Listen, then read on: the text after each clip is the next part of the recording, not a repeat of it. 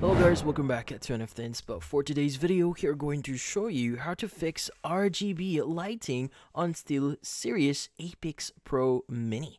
So if you're interested, let's get started. So if you're having problems with your keyboard here, there are going to be a few things that you do here, or a bunch of steps here that you could try to probably solve this issue.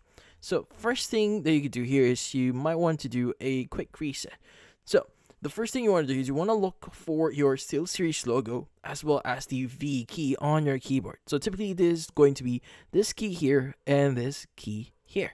Now, you want to go ahead and press these two keys together at the same time.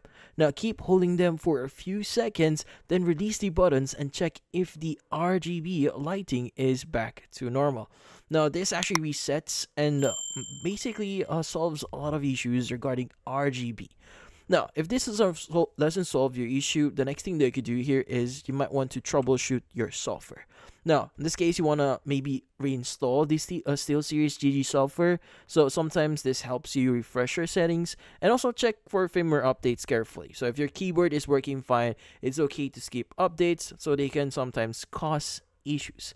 And if none of those actually work, in this case, the best thing you can do is to contact support.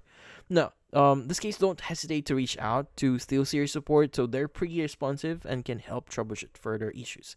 But in this case, that's about it. Hopefully this video was able to help you. Like and subscribe to NFT Inspo. Thank you for watching.